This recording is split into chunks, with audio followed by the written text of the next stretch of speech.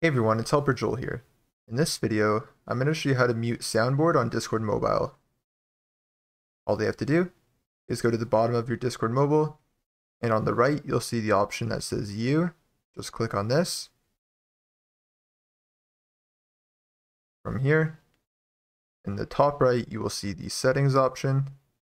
Select this.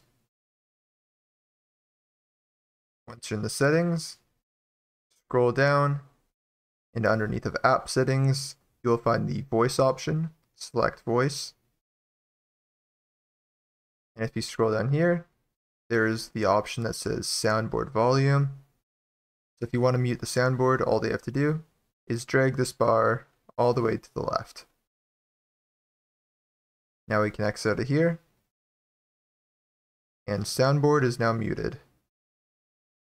I hope that this video helped you guys out. Please remember to like and subscribe.